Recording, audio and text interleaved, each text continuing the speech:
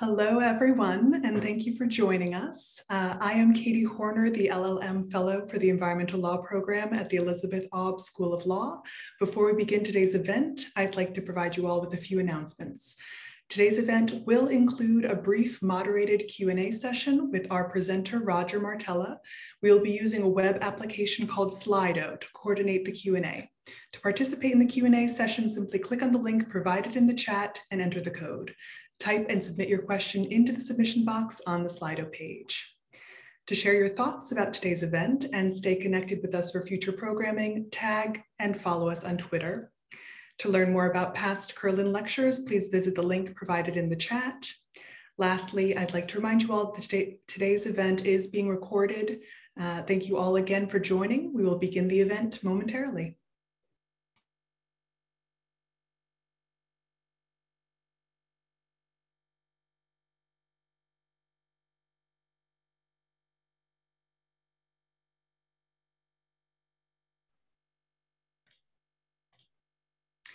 At this time, I would like to invite Professor Jason Czarnezki, the Associate Dean and Executive Director of the Environmental Law Program and the Kerlin Distinguished Professor of Environmental Law, to open the event. Professor Czarnezki. Good evening, everyone, and welcome to the 2022 Gilbert and Sarah Kerlin Lecture on Environmental Law. Thank you, Katie, for the introduction. As she said, I'm Jason Czarnezki, Associate Dean of the Environmental Law Program at the Elisabeth Haub School of Law at Pace University.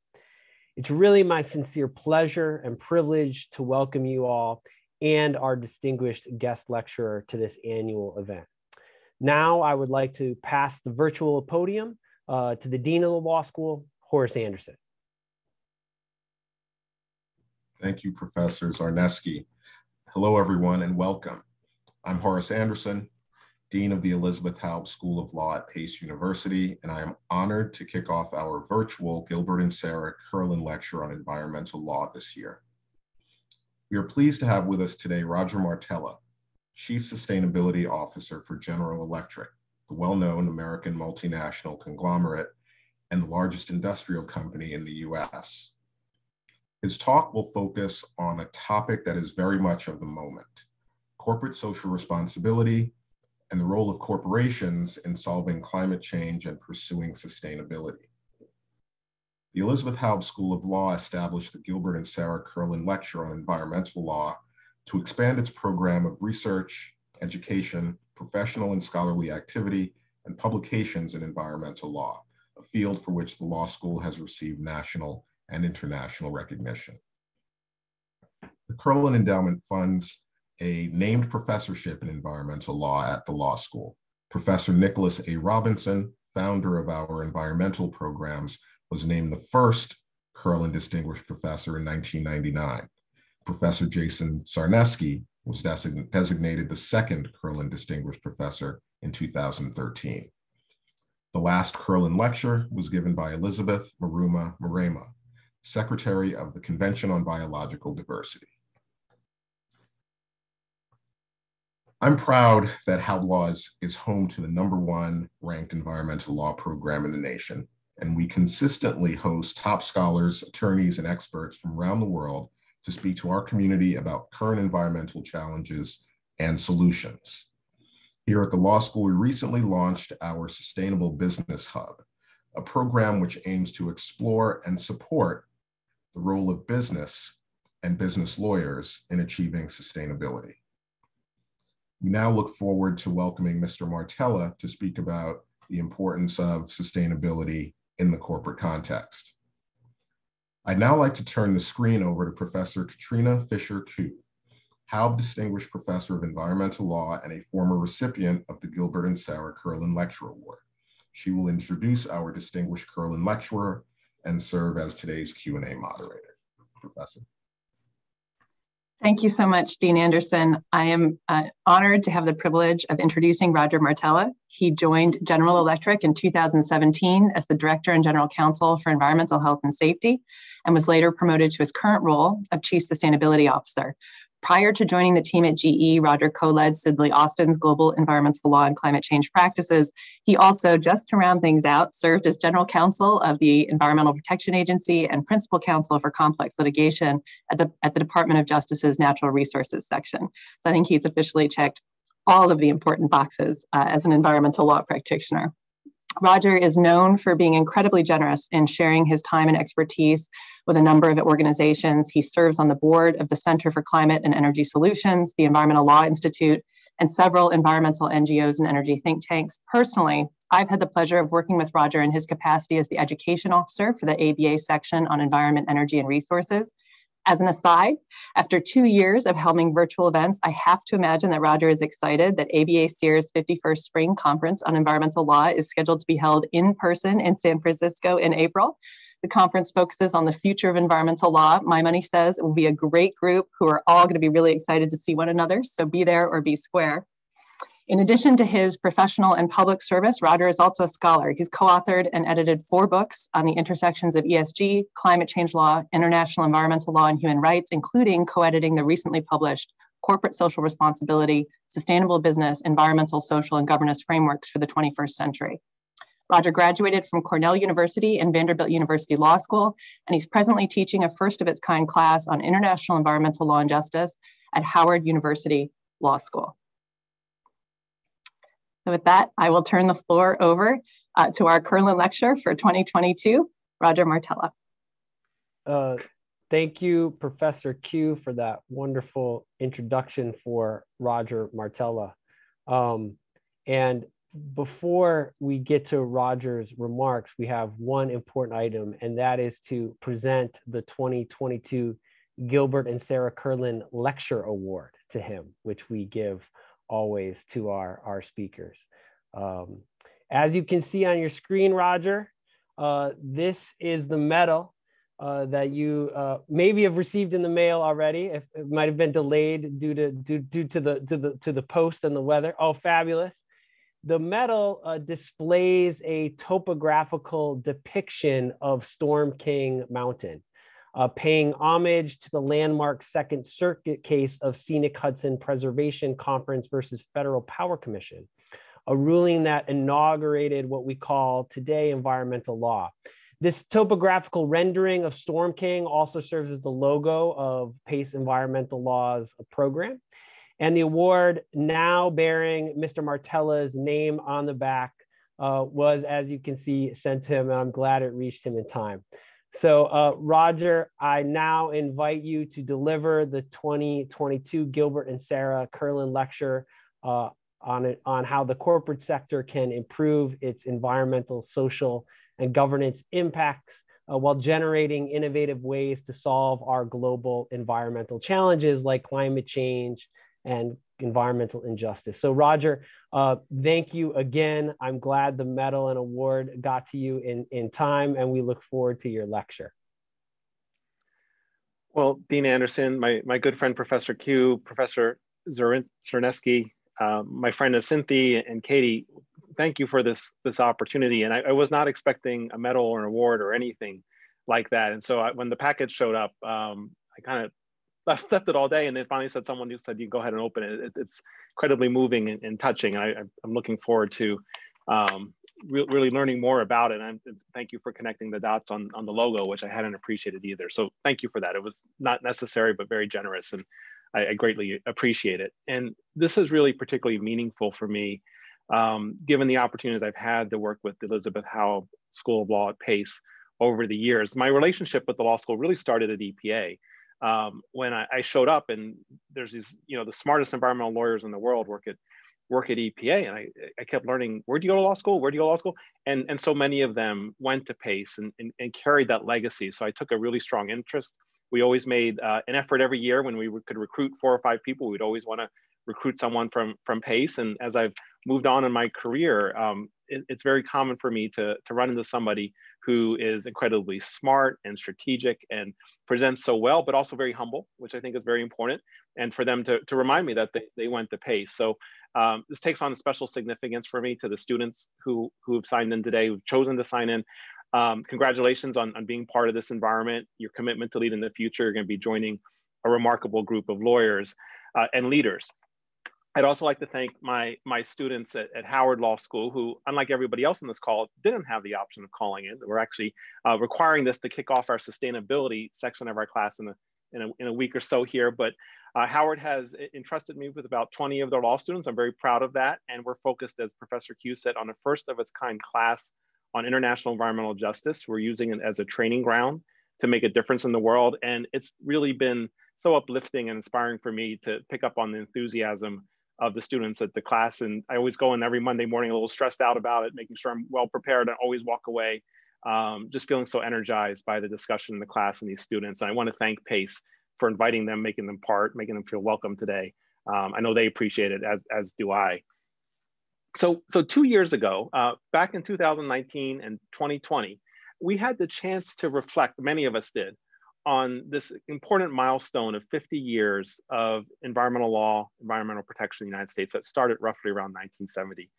This was true for PACE too. The ABA held a climate change conference at PACE in January of 2020. I had the opportunity to be invited by the ABA to be the keynote speaker. And I had a pretty provocative proposition at the time. And my proposition was, we really needed transformational change in the climate to solve climate change, that the pace of progress with the law was not keeping up with the challenges in climate, and that the tools that had served us well in the past simply weren't working. So I'd urged us to think differently about it, to use different tools in the toolbox. And then a few weeks later, I could not have predicted this. Of course, we all went into lockdown over COVID. I think Westchester County was one of the first to really feel those impacts. And in a way that I could not have foreseen, COVID effectively became kind of a catalyst for the changes I was searching for. And today what I want to do is reflect on how much these 2 years have changed and how much momentum we're building. So that's my theme. As we enter the second half century of environmental movement, environmental law, we're really living today a fundamental transformation, a change in the who and the what and the how and the when of environmental progress. And specifically, of course, you've seen the headline, the rise of corporate social responsibility and this disruption in the system. I think this is very positive. I think we're going to feel optimistic. This is how we can make progress in solving these issues. The challenges are harder. The tools are better tailored to them. And I think we're going to see strong progress. And I know this is provocative. I've gotten many emails from many people who've been, telling me how many emails are circulating about this. So I know this is provocative. And if we were in person, everybody would be very polite. You can't walk out of the room. It's easier to hit the leave button on Zoom. But before you do that, let me just turn to the next slide, because I want you to know this is not just my view. If we can go to the next slide, please. This is from the Edelman Trust Barometer. And I didn't create this slide. This is cut and paste directly from them. I want you to focus on the second. This is just from 3 weeks ago, by the way. I want you to focus on the second line here. Business still the only trusted institution, the only one that meets the threshold for trusted institutions. Now, I want to be clear. If you dig deep into the report, we don't do so well in environmental stuff. Other people tend to lead, but this is the overall result. And I'm not here to say corporations are going to solve this. Quite the opposite. We'll hear that. But what I do think this reflects, it's not just me, but as the world is facing these kind of more impactful, more formidable challenges, I think this is a reflection that people who are impacted by this, and this is 36,000 respondents in 28 countries. This is not just the US, this is a global study. The folks who are seeing these impacts, frankly, they're counting on businesses to lead the solutions here. I think they've seen some of that with COVID. And it just reinforces kind of why we're having this discussion today and what's coming ahead. So with that, if we can go to the next slide, please. Katie, thank you. I want to start off with just one definition. It's the only time I'm going to do this, which is I'm not here just to talk about corporations. I've been very careful to say I'm here to talk about corporate social responsibility. And to me, that's more than just companies. We're going to talk about companies and their role. But one of the themes I hope you leave with today is part of this transformation. It's not just companies. We have a broader group of stakeholders engaged in this process than we've ever had in the past in the history of environmental law. Employees, investors, customers, communities, NGOs, governments, and all those actors too. And that's part of the driving difference. So I just want to, I'll point out a couple of times I'm going to talk about companies, and a couple of times when I talk about corporate social responsibility. But when I'm using the broader term, it's this broader sense of partnership of all these groups working together. And that's what's credited with this progress. It's not just about companies. We have an important role to play, but it's more than companies. So let's go ahead and jump into it. I'm going to cover three things today. If we can move to the next slide. I want to give a really brief summary because I think this has to set the stage on the last 50 years, where we've come from, what worked, what hasn't, how corporate social responsibility has evolved from the beginning, starts longer than you probably think, up until the last 2 years, where it's completely intensified, as Professor said. And then how it's going to impact the who, the what, the how, and when of these issues going forward. So let's go to the next slide, please. And we'll start with the first 50 years of environmental progress, and we'll skip to the next one. So I think this will probably be pretty familiar proposition to any student of environmental law, at least the first part of this. And what we see is, you know, the environmental legal movement really started roughly around 1970. We can debate things California was doing, other things that predate that, but roughly 1970. And what we saw in these early days was a lot of activity, a united front, the notion we had really hard problems to solve, but government kind of stepping up and being willing to make the compromise, come together in a bipartisan way to create the framework for solving these issues. So we saw lots of progress because government was giving the tools that people needed to do it. So you see this flurry of activities with law after law, you know, for the first decade or so. And then it kind of stops, then it kind of slows down for a while. And there's been some things since, but, you know, we had the Lautenberg Act back in 2016. But the notion of kind of this theme we had in the beginning of progress and bipartisanship and compromise, we haven't seen that in a long time. But in 2007, the tables kind of turned again when the Supreme Court stepped in and said, even though there's no laws to address climate change, we think EPA can address climate change under its existing laws under the Clean Air Act. So this seemed like we were entering a second era of environmental law, and that there would be all this activity around EPA to address greenhouse gases. But if we play that out over the rules that come forward here, you know, from 2007 on, the progress has been, you know, relatively flat. There's been some good work on regulating cars and trucks and things like that. Efforts to regulate the energy sector, which probably went beyond the bounds of the law. And now what we have an oral argument coming up in 3 weeks in the Supreme Court, a lot of buzz about whether the Supreme Court could actually ratchet back some of this authority. So not only has it been relatively flat, if we're looking at the role of government, there's some possibility, depending on what happens in 3 weeks here with the oral argument in West Virginia versus EPA, whether there could actually be some backwards momentum.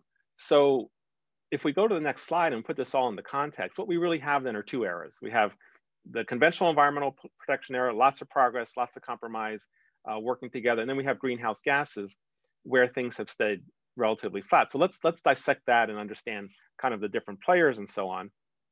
So if we go to the next slide, you know, if we look at the theme, so the catalysts were the same. Both eras were started by NGOs, started by activist groups. The actors were the same.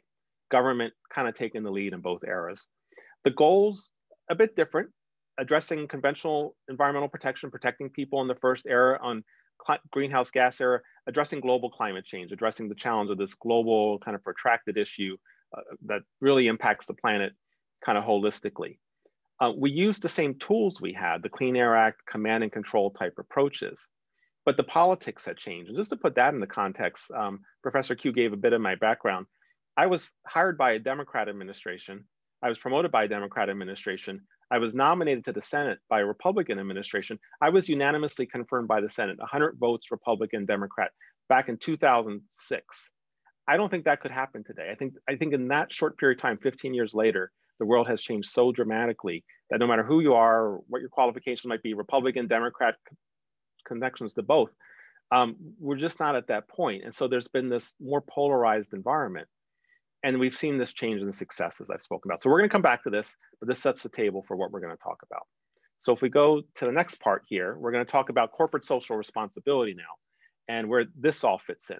So if we go to the next slide, here's the really brief history of corporate social responsibility. And I do want to thank Dean Irma Russell, my very good friend at University of Missouri Law School, who her and I worked on a project that this kind of emerges out of, and she's the one who did all the heavy research on this and helped me figure this out. But one of the things I want to say that may be a little surprising is that the notion of corporations and corporate social responsibility starts with the purpose of the corporation itself. This surprised me when I was working on this with Dean Russell. If you go back to 1819, in the Supreme Court saying the very purpose of a corporation, the charter is to do public good. Prior to a corporation, you had partnerships and you had sole proprietorships. And what would happen is you might create a great company, it might be doing a charitable purpose, but when that person died, so did the entity. And so both in Britain and later in the United States, the courts looked to corporations to create entities that could survive one person because they thought it was important to do public good, and that was an important part of the institution. So the very foundation for corporations goes back to this theme of public good. It's not a new theme from like 2019. It goes back to 1819. And then over the years, we saw, people start to say, well, let's look beyond just the shareholder returns. Let's look at corporate social responsibility, impacts of a company on the communities where it operates, on its employees, on the environment. So you see in the 1930s and 1950s, we start to see that evolve as themes. In the 1950s, we see the rise of multinational companies, all the power that comes with that. A lot of companies more powerful, more resourceful than the very countries where they're operating. In 2006, the United Nations starts talking about environmental, social, and governance. But this really takes off, in my view, in 2016. And this is not intended as a political statement, it's intended as something that I think is reality, but there was a perceived void in regulatory action in this space. So who did people look to? Who did various groups look to? They looked to corporations, said the government's not taking action. We want corporations to take action. So I think as a result of that perception in the void, at least, there was more focus on companies. So it was building momentum. We saw in 2019, the Business Roundtable issued a pretty famous statement on the purpose of a corporation to include sustainability, supporting communities. Larry Fink through BlackRock also issued now kind of a very instrumental letter talking about how he was going to use sustainability in his investments. Kind of shocked the conscience at the time, but now it's well understood. But getting back to my point earlier, I think the real catalyst for this was what happened after last time I was at Pace, a month or two later, the COVID pandemic. And I think COVID has really, history will look on this as the transformational moment in this movement for two reasons. One is when COVID happened, and if you would watch CNBC, and I do, hopefully not everybody does, or you watch Jim Cramer, it was shocking. It was not shocking, but it was impactful to me that you would see CEOs go on CNBC. What would they talk about as the first thing? They would talk about what they're doing to keep their employees safe while promoting the nation's infrastructure, keeping everything running. And before you go on CNBC, you talk about cash flow, EPS, innovation, new products coming down the line. This was the big theme. Every CEO came on, safety, safety, safety, how we're keeping people safe. So they'd taken a classic ESG criteria, made it the most important thing they were doing at the time. So that was number one. So they elevated the role of ESG right then and there. Number two was, we saw companies come together and start to think about how can we be part of the solution. Maybe we make cars, but we need to make ventilators. Maybe we make masks somewhere in Iowa, but we're going to ship them over to China. How can we come together as using our corporate resources to do public good, to be part of the solution? So if you take the momentum that was growing and you take the impact of COVID and this transformational change, it really, in my mind, because we were living all this, I was living it very closely, cemented this new phase of corporate social responsibility. And we saw it in 2021 last year, the rise of ESG, commitments towards net zero. And now we're seeing these looking ahead to 2030, 2050 with commitments. We'll come back and talk about that in a little more detail. So if we go to the next slide, again, so here's the evolution of corporate social responsibility. We start with the public good, and then we had this more passive period where there was interest in the impacts, trying to understand them. It was like, tell me about your impacts, I want to understand them, and so on. But now we've transitioned, I think as a result of COVID, to this notion of an active role for businesses to be part of the solution, for corporate social responsibility, to be kind of an actor looking to solve these issues. So now we'll turn the kind of, how this all ties together into the who, what, how, and when, if we go to the next slide. And we'll go ahead and skip that. And then, so this is a slide I showed before. This is, my proposition that we had a good start to environmental progress, more flat in the climate change area. And basically we need new tools, that we had been using the same tools in the toolbox. So we basically, that wasn't working. That was what I said at Pace 2 years ago. We needed new tools. And so lo and behold, 2 years later, if we go to the next slide, we can change the tools. This is what I was looking for 2 years ago. Now we can do it. We can actually bring new tools to the issue. And that's what I'm calling the global sustainability era. So let's break this down. This is where we'll spend the next 10 minutes or so, the rest of our presentation. We'll look at this and see how these tools are changing and why this gives me optimism that we're going to be able to pick up on that progress. So let's go to the next slide, please. And we'll start with the catalyst. This is a big change. If you think about the history of environmental law, it's been governments in the lead, maybe citizens, maybe NGOs, everybody trying to get at the table. Can they bring a citizen suit? Do they have standing to do so? What party can challenge what? Is there public participation? This is fundamentally different than that, because with corporate social responsibility, the role of the public, the role of stakeholders is built in from day one. And look at who has the influence here. Number one, employees. If you're at a company, as I am, the group you're hearing from most of the day on a daily basis, on a regular basis, are the employees. Employees, and you can read about this all over the place, have never been more focused on the mission of what they're doing. They want to spend their time in the workday, the Great Resignation, focused on understanding how what they're doing is contributing in some meaningful way to be part of the solution. So more than anything, from a retention standpoint, from a recruitment standpoint, being able to articulate your mission that's aligned with what your employees' goals are has become a fundamental game changer in how companies are thinking of policies and listening to their employees and making sure they're part of this. But then beyond that are customers. Every business needs to have customers. Every business needs to sell things to customers and be successful in competing against other companies with their customers. Customers are increasingly, wanting to find out about their company's performance on environmental, social, and governance, ranking that as a factor as they want to decide who to do business with. So if that's a factor, that's going to drive a company to be successful. Same thing with investors and financiers. We spend so much time talking about regulations and court challenges and the Supreme Court, they can do this or that. You can really drive behavior and outcome if you're deciding, here's how I'm going to spend my money. Here's who I'm going to invest in. Here's who I'm going to loan money to. You don't need to do notice and comment rulemakings for things like that. There's no litigation around that.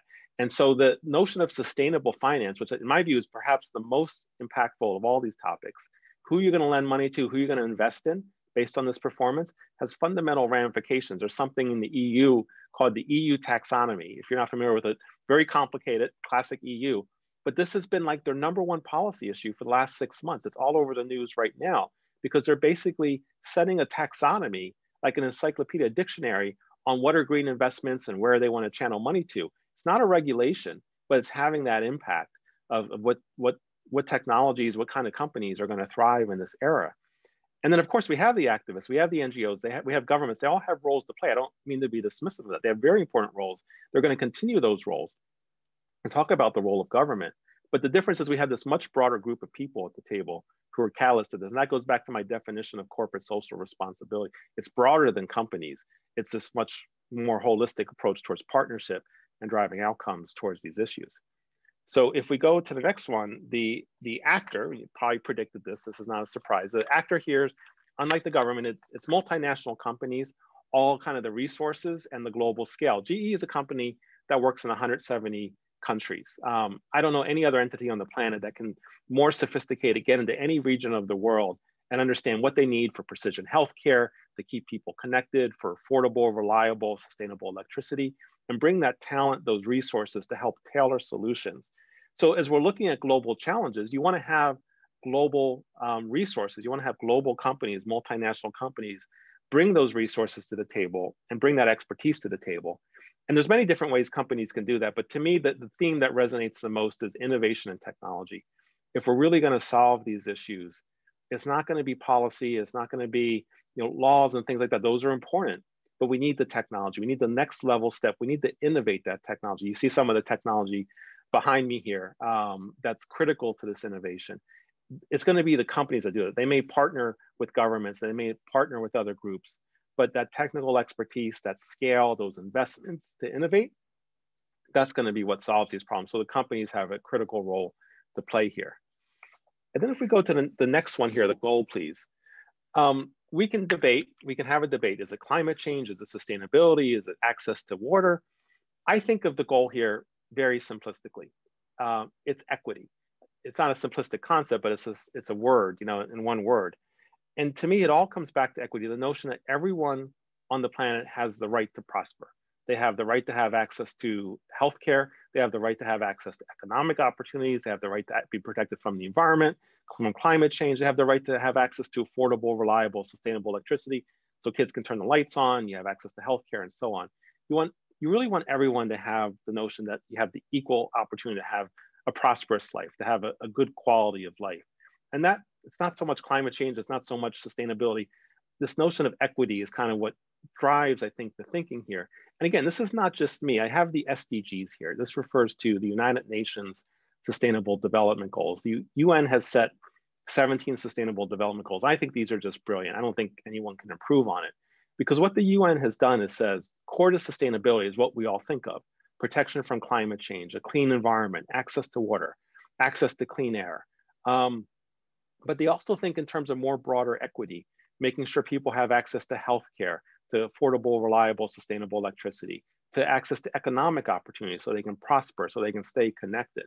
And you hear this term a lot, a just transition, the notion that we want to decarbonize, we want to solve these issues, but we need to make sure we're maintaining and promoting people's ability to prosper, ability to have a quality of life. So this is really, I think, what we're solving for. And this is where I think companies, again, with their scale, their reach, their expertise in these areas, with these stakeholders, can really focus and achieve this goal of how do we lift the equity? How do we look for, make sure we're promoting the right to prosper? And technology is, again, back to my theme of innovation and technology. Nothing can do more to advance that than technology. Think of healthcare. It's not something we always think of with sustainability. Half the world's population is underserved with access to precision healthcare. If we can make, like the machine you see behind me here, more portable, more accessible, use artificial intelligence, we can reach populations we can't reach today. It's a core sustainability goal and something that companies can do to innovate through technology.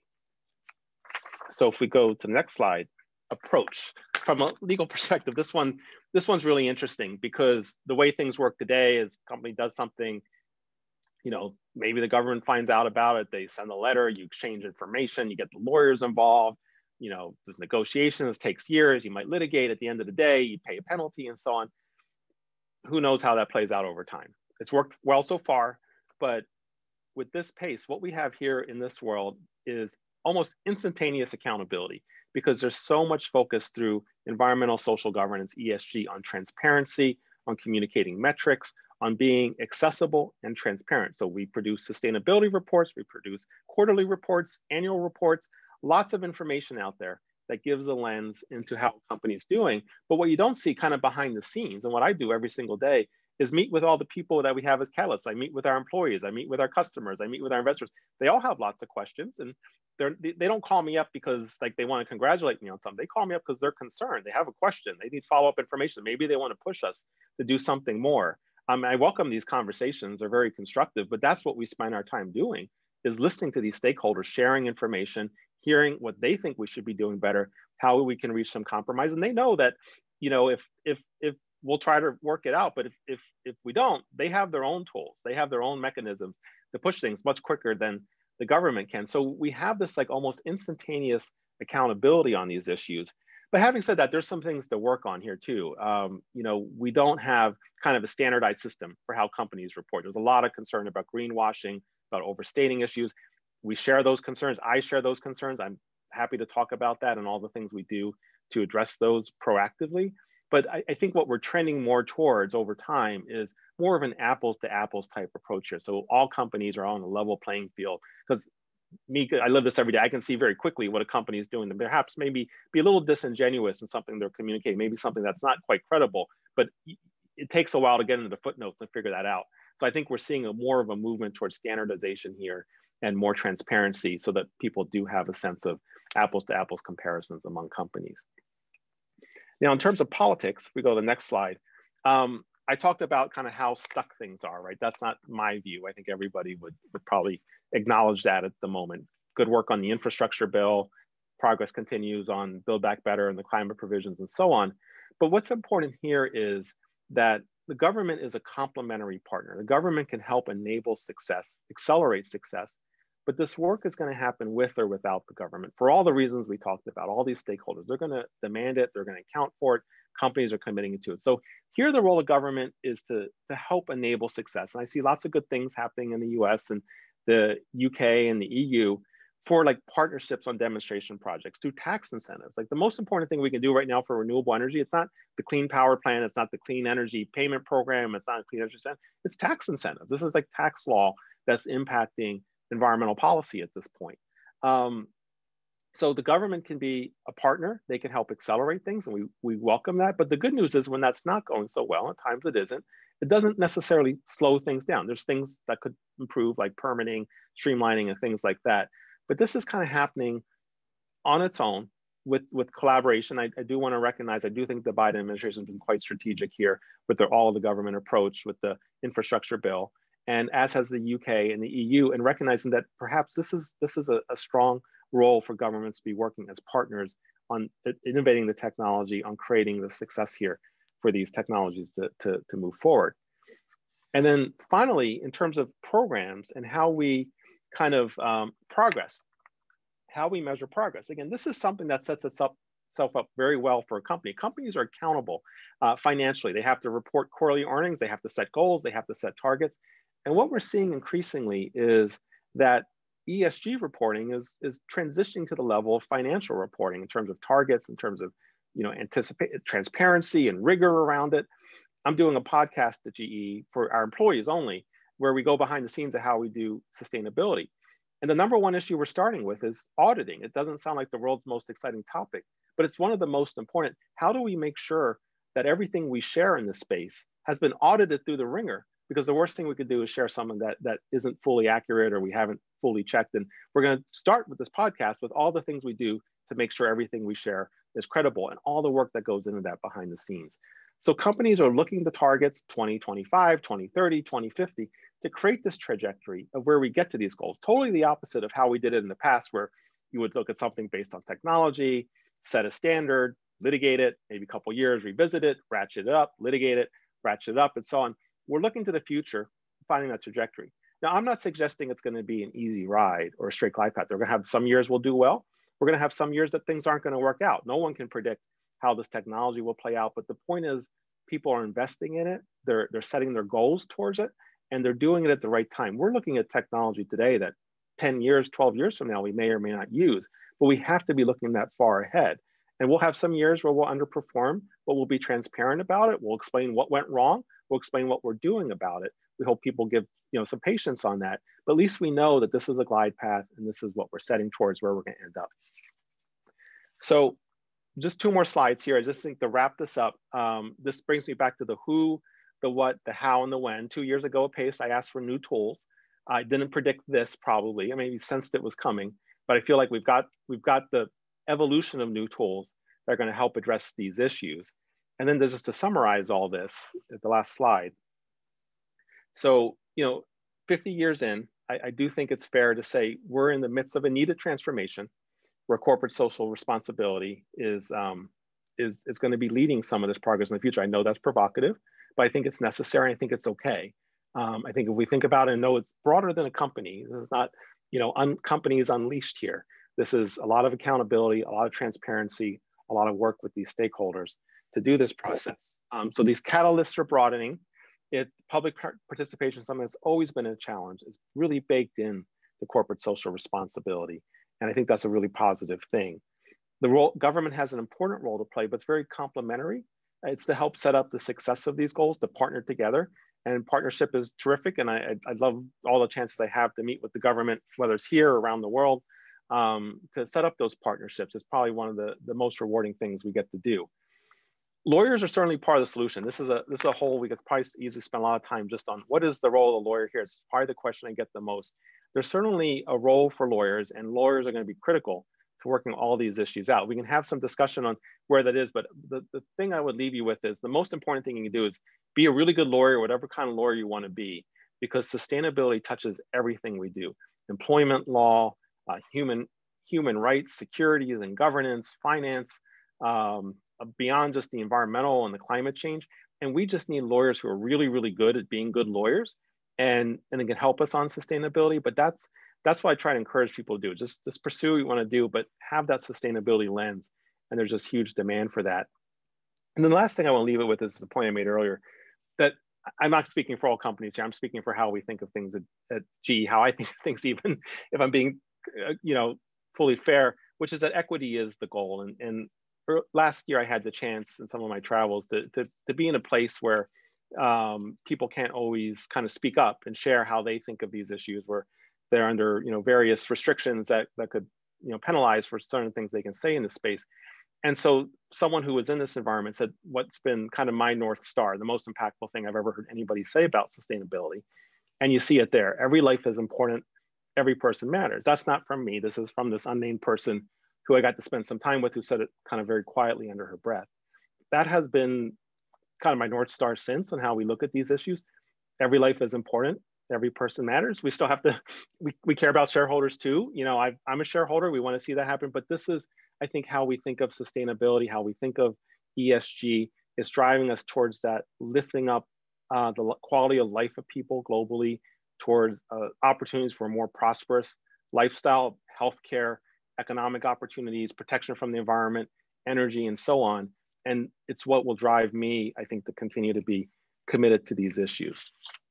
So Professor Q, thank you for, again, the honor. I'm really humbled to have the chance to share these thoughts. It gave me an opportunity to kind of myself reflect on the pace of this, which has been moving so quickly the last couple of years, and try to connect some dots here. So I appreciate that very much. Well, thank you very much. This brings us to the question portion session of our talk between our attendees and our distinguished lecturer. And I want to thank you. I will say, for me, you've given us a really useful analytical framework and context that helps make sense, I think, of some changes that we all are experiencing or seeing. And it's incredibly compelling to see them through the lens of the framework that you've suggested.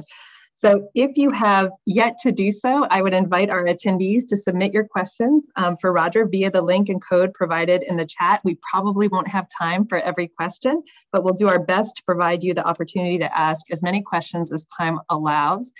And I wanted to start out, I think our first question, I know we have attendees from all over the world from a range of industries, but you're here today with us at Pace Haub Law, and we're joined by many law professors, law students, and colleagues in the legal field. And I wanted to invite you to expand on your discussion of the role of lawyers and law students in terms of contributing to the global sustainability era, and maybe think about if you had a piece of advice for a law student tuned in today who was really eager to push things forward, what you might suggest.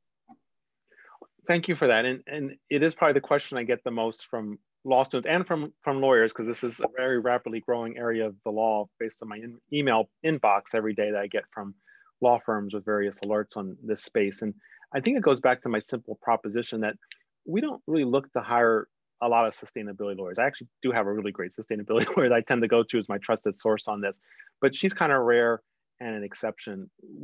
Our team is built out by employment lawyers, human rights lawyers, governance, securities, shareholder lawyers, corporate lawyers, and looking for the best in the field, but who can also help us translate what they do into this realm, into this universe. So one piece of advice I have is, as well as my own class at Howard, is I think people should continue to do what they feel most passionate about in the practice of law. That's corporate law, employment law, human rights law, and so on. But it's okay to do it with a sustainability lens. But that to me is where the real demand is. It's very rare that we would have a need for kind of someone who's a full-time 100% sustainability lawyer. And frankly, it's rare that we really need to have someone who calls himself an ESG expert, which a lot of people do. What I want to hear is, from that employment lawyer, who's a great employment lawyer, but who understands the pressure that some people are feeling on, should ESG be part of compensation metrics and so on. But she comes to it from this employment background that's really solid, but she can help me understand the ESG consequences of that. So I think there's just so many, it touches on everything at this point. There's so many opportunities to be in so many different areas of the law, but to have this maybe be a focus, something that you're committed to, but have that solid background to start with. Great, thank you so much. I'll move to our next question, which notes that the EU has sustainable finance disclosure regulation, and wonders what your opinion is about enforcing mandatory sustainability disclosure in the United States. Sure. So thank you for the question. So when you're a global company in this area, that you tend to focus on the EU first and foremost. It would be a mistake, even though we're headquartered in the US, to have a US-centric lens on this, because the EU is far out ahead in this area. The US is catching up, but the EU is just far out ahead. They take a fundamentally different approach to sustainability where they see it as kind of the core of their social fabric at this point. So the EU is doing a number of things. I mentioned the taxonomy, which directs investments in what they call green technologies or transitional technologies. It's been pretty controversial recently if you've seen the news on it. And the question about the corporate social reporting directive that the question came from, this is among a theme that I mentioned where we're seeing ESG reporting rise to the level of financial reporting. You think of all the rigor and the consequences of financial reporting, this is the EU's effort to bring it with that same rigor. We're going to see a proposal in the US in the next few weeks from the SEC and Secretary Gensler. It's going to do kind of the equivalent in the US. I don't think it's going to be quite as ambitious. The EU is looking at sustainability as a whole. The US is more focused on climate change emissions. So we're going to start to see that first round of US regulations elevating these issues to the same rigor as financial reporting. In theory, I would welcome this because it gets back to the apples and apples approach. We'd like to see everybody playing on a level playing field. The devil's always in the details. You know, this is a proposal. There was an advance notice proposed rulemaking. A number of groups looked at that. So we'll look at the details. But I've been encouraged that Secretary Gensler has been pretty transparent in how he's thinking about it, and it seems like he's coming down on a pragmatic view on it that I think will help bring some rigor to this and some consistency, but hopefully also not jump ahead too soon as we're trying to figure out some of these farther reaching areas of this space. Great, thank you. So we have another question about whether you think that companies setting lofty sustainability goals like net zero targets and carbon offsets, is that a competitive advantage, a competitive disadvantage as compared to companies who haven't adopted those kind of targets? It's a great question. And I think the reality is going back to the stakeholders, your employees, your customers, your investors. I think I did the research recently. I think it's only like 22% of the Fortune 500 companies have set these goals, which I was surprised it was not higher. But it's becoming, I think, more of a competitive disadvantage, I would say. Perhaps it depends on the industry. Maybe some industries can buy a little more time. But from what we're seeing from our stakeholders, including our investors who can, you know, approach shareholder resolutions and bring the vote to the shareholders, there's an increasing expectation on these issues, and we have a lot of dialogue with them to make sure we're staying in lockstep with their expectations. I would say it's increasing a disadvantage to not be thinking through some of these targets. This is from my colleague, Nick Robinson at Pace, and he notes that manufacturing and banks appear to accept corporate social responsibility, but that the extractive industries are less accepting. And he notes hydrofracking as an example. Do you have any ideas about bringing those types of companies into the corporate social responsibility movement? Thank you, Professor. Good to hear from you. And I think that goes to the theme from earlier that I think different industries are feeling different sets of pressures and are differently positioned based on kind of where they're operating and how they've been thinking about these issues. I think the things like the European Sustainability Directive, the SEC rule that's coming out, that will start, I think, to set a standard for where corporations are going to be. And I think a lot of it has to do with what are they hearing from I know what I'm hearing from our employees. I know what I'm hearing from our investors, from our customers. We're in the renewable energy space. We're in the healthcare space. Frankly, some of the things we're hearing from them might be a little different than the fossil fuel industries we're in. There might be a different set of motivations and pressures. And so I could see how that could filter to different industries. Healthcare, renewable energy, I think are in the leading edge of this. Some other sectors more in the middle, some other sectors behind. But I do think, you know, it's a question of time and how quickly this catches up to different industries and giving people time to think through that. Great, thank you. And we have another question about kind of whose voice gets heard and reflected in corporate social responsibility. And so this person asks, if employees, consumers, and shareholders are sources of accountability, how do you assure every person really does matter when many don't fit in those buckets? It's a great question. And what you're right, that not everybody does fit in those buckets. And a lot of the people I'm thinking about probably are not investors in the General Electric company or buying our products. We actually don't sell things to most people anymore. But what we do is we have a commitment as part of our ESG commitment. Our ESG commitment is to improve our impacts. And our commitment to improve our impacts is to our people, that's our employees and everybody who works with us, our contractors. We want to make sure they're safe. We want to address human rights. We want to have an ethical supply chain. But we also have a commitment to our communities. And this is to making sure that we're working with our communities to address these impacts and to also work through philanthropy. So let me just give two quick examples of that. We do have a program called Next Engineers, where we've committed to go into cities around the world globally that are underrepresented in the STEM careers, where we have women and other minority populations who are just underrepresented in STEM, and to create high school programs to make STEM more accessible to underserved populations in these cities. So that's one way we're impacting our communities. Another way is through environmental justice. It's something that, again, I could spend an hour on, but I'm really proud of a program we have, which is traditionally when you look at brownfields, which are contaminated properties that you want to resell, you tend to prioritize those investments based on the commercial return. So if Amazon wants to build a data center, you're going to clean up that property.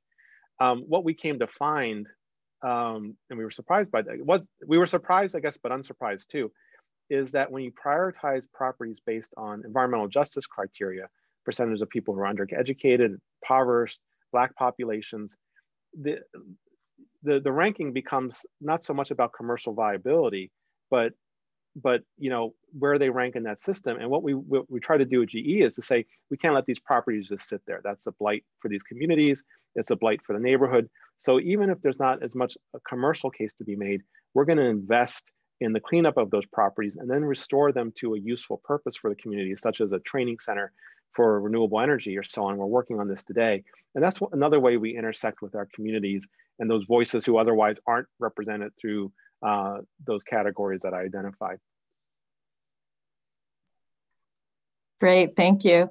So we've got a question now on greenwashing, and someone would like to know, can you expand on mitigating greenwashing concerns? How can we believe a company that produces a particular product but then lobbies against climate change regulation that impacts that product adversely? So maybe this question is about the communication between ESG goals at a company and government lobbying. Yeah, it's a really fair point. It's something I feel really passionate about. As I said, this is what I picked as our first internal blog. How someone in our business wants to say, I've got this product, let's call it green, and all of a sudden a bunch of us raise it. No, we're not going to call it green. We have to explain why. So our approach, and this is an area where that I won't pretend that we're perfect. I don't think anybody is, but we do see a wide range of response to this, and I think people have a right to be concerned, if I'm being honest. Our approach is to focus on credibility. We act with urgency, but we speak with credibility. I'd rather be more boring on something than to overstate it, to be honest. And so we use a number of procedures internally to vet everything we say in this space. We do our site checking exercise, so it's beyond reproach. And if there's even a debate about whether we can say that or whether that's the right number, if we even debate it, we strike it. We're just going to err on the side of that. We avoid semantical traps like green and clean, and that we have the cleanest or the best and so on. We speak a little more neutrally on these things, and we go through all kinds of rigor to make sure, like GE's equipment powers 1/3 of the world's energy.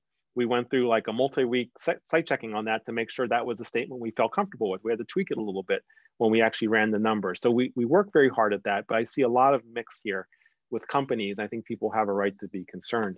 In terms of the disconnect between what a company is doing internally and what it's saying publicly, again, or behind the scenes, I think again, it's a fair concern. People should address this. This is a very emerging topic, and that there's a lot of interest in companies kind of going into more detail on how they are lobbying for things. Are they saying one thing publicly and then they're lobbying differently against it? So I would predict that you're going to see more transparency, more disclosure in this space of what our trade associations are doing, how we are advocating for things, not just us, I shouldn't say us, but companies in general. This is, I'd say, a top 3 issue among our stakeholders right now, making sure that there's alignment between what a company is saying publicly and what it's actually doing. So there's going to be a big push towards more transparency in this space. Thank you. So there's someone else who's written in thinking about the role of government in the global sustainability area and asking whether government might actually be antagonistic to global sustainability, and citing 2 laws that were, I think, proposed but not adopted, although I'm not sure, to punish firms for climate divestment, cited as an example. You know, I think it's a fair thing to be thinking about. And I think I can't speak for all countries. The one thing I'd say on this is there are certainly countries, I imagine there are, I won't name any, that probably may have mixed emotions on this. And that's probably certainly true. The one thing I've observed in my travels is it's easy for me to stereotype it, like say, that's an oil-rich company. Like they're not gonna be on board with this. And I get there and I'm just shocked and amazed at how far ahead that they are when it comes to innovation, technology, and the investments they're making in decarbonization. Maybe they have to, right? They know this is coming. But I think that's been the understated story when it comes to some of these countries, that they don't, I think, always get the attention or the credit for the work they're doing on investing things. I think it's terrific that COP27 will be in Egypt and COP28 will be in the UAE. And I've seen some people go, oh, UAE, why did they pick them? I've been to the UAE and I've seen directly the types of investments at scale that we would be struggling to make to be part of the solution. So I think there's going to be a real opportunity to highlight that innovation, not to take away from the question, because I think it's a very fair question. There are places, but I also just want to caution that from my experience, it's worth taking a deeper look into some of these places where we might have assumptions. Great, and so I'm told we're short on time, and this will be our last question. Let's see. One of our viewers is interested about whether these corporate commitments are credible. Do companies audit and verify their results? And what is the enforcement mechanism that we're relying on? Sure. So credibility is always going to be subjective. And from GE's perspective, we always highlight credibility, I would say, as the top issue. Again, I'd rather not say something than risk someone accusing me of not being credible. That's always my biggest fear. I can't promise I'll always get it right. But if I don't, I'm going to share what I did wrong, where I could improve, and how we're going to fix it going forward. We're going to be very transparent. But there needs to be a high level of what we call data assurance around these statements. Sometimes that's done externally, sometimes that's done internally, sometimes that's a combination of both. You know, any company will have big auditing teams. They're equipped at doing this, as are financial advisory firms, because of financial reporting. And so the trend here is to, again, bring the rigor of ESG reporting up to where it is at financial reporting. It's not there today. I think there's a lot of really strong energy towards it, but I think it is inevitable that we're going to see ESG reporting with the same financial rigor as financial reporting. And in terms of accountability, I get back to some of the themes earlier.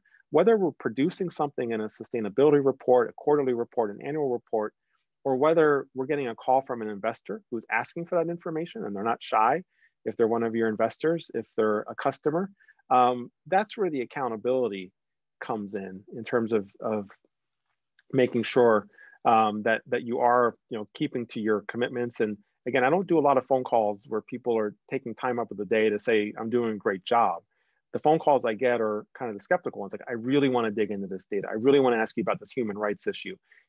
Tell me more about this data or this controversy that you had. I really need to understand it. And that's a big part of what we do in companies, is be responsive to those stakeholders and understanding the concerns that they have.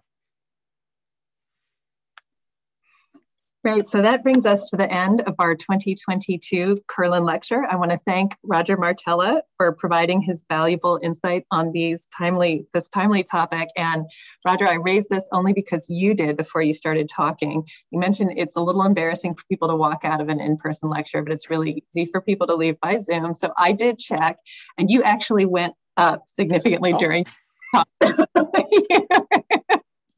I think people were, thank you to everyone for joining us. And apparently people were really glued to their seats. I want to give a special note of thanks to our environmental law fellow, Katie Horner, our assistant dean for external affairs, Rachel Silva, our environmental program coordinator, Ann Olson, our tech guru, Greg Likens, and Achinthi Bithanage, our associate director of environmental law programs, for all of their hard work behind the scenes in pulling this event together. Thank you all so very much. Thank you again so much for joining us this evening. As a reminder, today's event was recorded and will be uploaded to the Pace Law School website for future viewing. Finally, we encourage you to visit our Twitter page and share your comments about the event. Thank you and enjoy the rest of your evening.